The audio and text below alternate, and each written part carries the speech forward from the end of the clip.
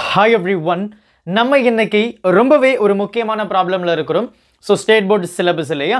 So நம்ம வந்து இன்னைக்கு wave opticsல இருக்கக்கூடிய example problem டிஸ்கஸ் பண்ண போறோம். So பாத்தீங்க அப்படினா 7.19. So நேத்து பாத்தீங்க அப்படினா 7.18 ப்ராப்ளம் டிஸ்கஸ் பண்ணியிருந்தோம். So இது பாத்தீங்க அப்படினா 7.19 அப்படினு சொல்லலாம். ரொம்ப ஒரு பேசிக்கான ஒரு ப்ராப்ளம். So நமக்கு கான்செப்ட் புரிஞ்சு இருந்தது அப்படினா இந்த ப்ராப்ளம் ஒண்ணுமே கிடையாது. So என்ன அப்படின்றத நம்ம பாப்போம். So கேள்வி நமக்கு வந்து என்ன கேட்டிருக்காங்க அப்படினா ரொம்ப சிம்பிளான கேள்வி தான். You just take page number 89 and you can understand what is that. A man with a near point focusing, so that is the normal focusing point இல்லையா? So near point focusing அதுதான். So என்ன கொடுத்திருக்காங்க? A man with near point of 25 cm reads a book which has small print using a magnifying lens of focal length 5 cm. அதாவது ஒரு person இருக்காரு. Okay. So அந்த person வந்து பாத்தீங்க அப்படினா ஒரு அவர்கிட்ட இருந்து ஒரு 25 சென்டிமீட்டர்ல ஒரு புக் இருக்குன்னு வெச்சுப்போம். ஓகே. So அவர் வந்து ஒரு 25 சென்டிமீட்டர்ல ஒரு புக் இருக்கு. So this is the near point இல்லையா 25 right 25 and அவர் என்ன பண்றாரு அப்படினா he is using the lens. ஓகேவா? அந்த லென்ஸுடைய focus R the focal point பாத்தீங்க அப்படினா they have given 5 cm. இது வந்து given டேட்டாங்க. சரிங்களா? So a man with near point 25 cm reads a book. அப்போ இது வந்து நம்ம நார்மலா பார்க்குறோம் இல்லையா? நம்ம நார்மலா வந்து ஒரு 25 சென்டிமீட்டர் வரைக்கும் ஹியூமன் ஐ ஸ்ட்ரெயின் பண்ணாம பார்க்கலாம். 25 சென்டிமீட்டர் வரைக்கும் அதுதான் இங்க சொல்லியிருக்காங்க.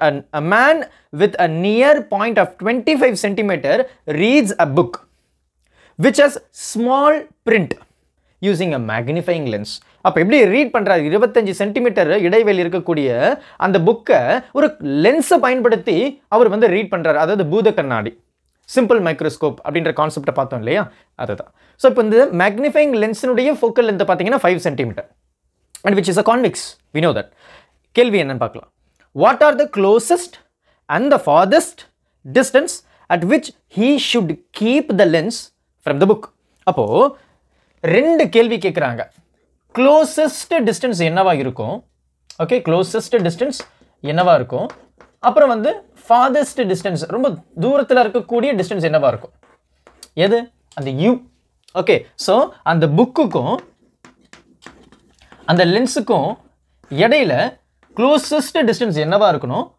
ரொம்ப farthest, ரொம்ப தூரமாக இருக்கக்கூடிய டிஸ்டன்ஸ் எவ்வளோ இருக்கணும் அப்படின்றது தான் கேள்வி. இப்போ நம்ம க்ளோசஸ்ட் அப்படின்ற ஒரு கண்டிஷனுக்கு வருவோம். இப்போ க்ளோசஸ்ட் அப்படின்னு சொல்லும்போது ஹியூமன் நியர் பாயிண்ட் எவ்வளோ இருக்கு? 25 சென்டிமீட்டர்.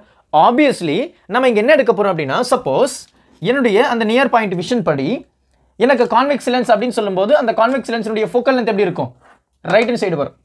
அப்போ focal length I can take that as positive 5 centimetre. சரியா?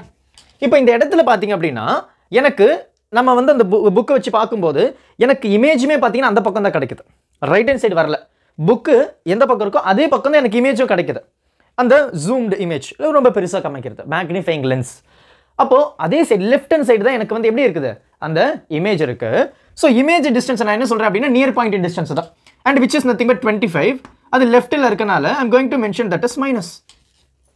எவ்வளவு சிம்பிளாக இருக்குது. அப்போது க்ளோசஸ்ட் டிஸ்டன்ஸ் அப்படின்னு பார்த்தீங்கன்னா நம்ம வந்து பார்க்கக்கூடிய டிஸ்டன்ஸ் பார்த்தீங்கன்னா 25 தான் இமேஜ். இதே மேக்ஸிமம் பார்த்தீங்கன்னா இன்ஃபினிட்டி ஆப்வியஸ்லி. அப்போது 25 சென்டிமீட்டரில் ஒரு இமேஜ் நான் பார்க்குறேன்னா அந்த இடத்துல நான் அந்த புக்குக்கும் அந்த லென்ஸுக்கும் இடையில இருக்கக்கூடிய டிஸ்டன்ஸ் எவ்வளோ இருக்குது? அதாவது ஆப்ஜெக்ட்டுக்கும் அந்த லென்ஸுக்கும் இருக்கக்கூடிய டிஸ்டன்ஸ் எவ்வளோ இருந்தால் எனக்கு இமேஜுடைய டிஸ்டன்ஸ் வந்து 25 சென்டிமீட்டர் கிடைக்குது. இதை விட தெளிவாக சொல்ல முடியாது.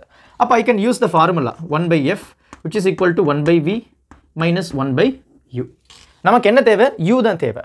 அப்போ u இந்த பக்கம் கொண்டு வந்துடுங்க, f இந்த பக்கம் கொண்டு போயிடுங்க. அப்போ 1/u which is equal to 1/v minus இந்த 1/u வந்து மைனஸில் இருக்குது, எப்படி இருந்துச்சுன்னா ப்ளஸ் ஆகிடும். இது ப்ளஸில் இருக்குது, அந்த பக்கம் போயிடுச்சுன்னா மைனஸ் ஆகிடும்.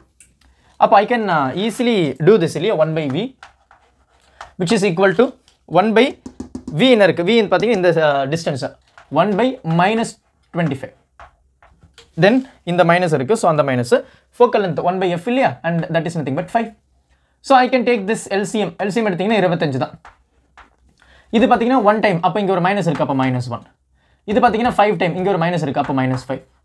அப்போ which is equal to what? Simple, -6/25 தான் நமக்கு என்ன இருக்குது? 1/u. So therefore we can say u which is equal to what? 25 minus of by 6. Okay, when you cancel, you will get the value to be 4.1 centimeter னு வச்சுக்கலாம். அப்போ அந்த லென்ஸுக்கும் அந்த புக்குக்கும் இருக்கக்கூடிய டிஸ்டன்ஸ் வந்து 4.1 சென்டிமீட்டரா இருக்குது. அப்போ எனக்கு இமேஜ் எங்க கிடைக்குது அப்படின்னா நியர் பாயிண்ட் டிஸ்டன்ஸ்ல கிடைக்குது, அதாவது 25 centimetre. So this is the closest distance from the lens and the book. இப்போ ஃபார்தஸ்ட் ரொம்ப தூரமாக இருக்கிற டிஸ்டன்ஸ் என்னவா இருக்குது, அதே கண்டிஷனுங்க. எப்போ இந்த இடத்துல V அப்படின்றது என்ன, ரொம்ப தூரத்தில் எனக்கு வந்து இமேஜ் கிடைக்கணும். அப்போ we can take that image distance to be infinity. Simple, infinity. அப்போ you can use the same formula.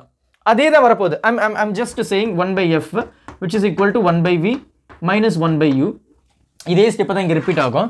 என்ன வரும், எனக்கு ஃபைனலாக வந்து 1 by u which is equal to என்ன இருக்குது, v இல்லையா. ஸோ v இல்லையா, v எனக்கு என்ன இருக்குது, இன்ஃபினிட்டி. அப்போ infinity minus 1 by focal length எவ்வளோ, 5 தான். அப்போ 5.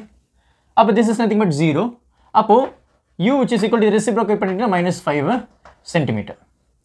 அப்போ பாருங்கள், அப்போ இங்கே பார்த்தீங்கன்னா உங்களுக்கு நல்ல அண்ட் இந்த மைனஸ் இருக்குது, இந்த மைனஸ் நான் விட்டுட்டேன்.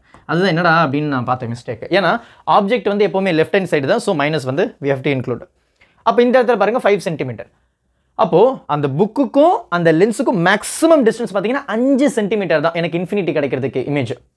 இங்கே பார்த்தீங்கன்னா எனக்கு வந்து 4.1 சென்டிமீட்டர், அதுதான் minimum distance from the book and the lens. அப்போ நம்ம இதை ரொம்ப அழகாக சிம்பிளாக கண்டுபிடிச்சிட்டோம். நம்மளுடைய அடுத்த கேள்வி பார்த்தீங்க அப்படின்னா, what are the maximum and the minimum magnification possible?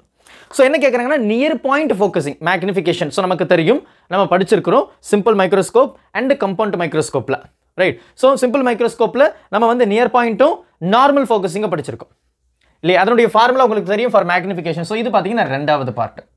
அப்போ magnification which is equal to 1 plus d by f அப்படின்றது வந்து நியர் பாயிண்ட் இல்லையா. அதே மாதிரி m which is equal to d by f அப்படின்றது நார்மல், சரிதானே, ரைட். அப்போ இந்த இடத்துல I can substitute the value 1 plus d வந்து கேள்வியிலே கொடுத்துருக்கு 25 அண்ட் அது மட்டும் இல்லாமல் நியர் பாயிண்ட் தான் நமக்கு தெரியும். ஃபோக்கல் லென்த் பார்த்தீங்கன்னா 5. இங்கே பார்த்தீங்கன்னா 25 divided by 5 ரொம்ப சிம்பிளாக இருக்குது பார்த்தீங்களா, 5 டைம்ஸ். அப்போ இதனுடைய டிஸ்டன்ஸ் சைஸ் மேக்னிஃபிகேஷன் பார்த்தீங்கன்னா 5 சென்டிமீட்டர். இது பாரு 5 times. So 1 plus 5 which is equal to 6 centimetre. அவ்வளோதாங்க. இதுதான் நம்ம வந்து ரொம்ப கஷ்டம் அப்படின்னு நினச்சிட்டு இருந்தோம். ரொம்பவே ஒரு சிம்பிளான ப்ராப்ளம் தான், ரைட். ஸோ அப்போ பார்த்தீங்க அப்படின்னா நம்ம வந்து க்ளோசஸ்ட் டிஸ்டன்ஸை கண்டுபிடிச்சிருந்தோம். அண்ட் அதுக்கப்புறம் பார்த்தீங்கன்னா ஃபார்தஸ்ட் டிஸ்டன்ஸ் ரொம்ப தொலைவில் இருக்குது. இமேஜ் வந்து எனக்கு வந்து நியர் பாயிண்டில் கிடச்சதுன்னா என்னுடைய ஃபோக்கல் லென்த் எவ்வளோ இருக்கணும், இன்ஃபினிட்டியில் கிடச்சதுன்னா என்னுடைய அந்த இமேஜ் ஆப்ஜெக்ட் டிஸ்டன்ஸ் வந்து எவ்வளோ இருக்கணும். ஸோ க்ளோசஸ்ட் பார்த்தீங்கன்னா -4.1, லாங்கஸ்ட் பார்த்தீங்கன்னா -5 சென்டிமீட்டர். மேக்னிஃபிகேஷன், ஸோ இது பார்த்தீங்கன்னா நியர் பாயிண்ட், இது பார்த்தீங்கன்னா நார்மல் ஃபோக்கஸிங். இது எல்லாமே பார்த்தீங்கன்னா மேக்னிஃபைங் லென்ஸ் தான், அதாவது சிம்பிள் மைக்ரோஸ்கோப். இதனுடைய தியரி பார்ட்டை நான் ரொம்ப டீட்டெயில்டாக எக்ஸ்பிளைன் பண்ணியிருப்பேன். தயவு செஞ்சு அதை நீங்கள் ஒரு தடவை பாருங்கள், அப்புறம் இந்த ப்ராப்ளம் அப்ரோச் பண்ணுங்கள். ரொம்பவே சிம்பிளாக இருக்கும். Thank you. Help this with a smile.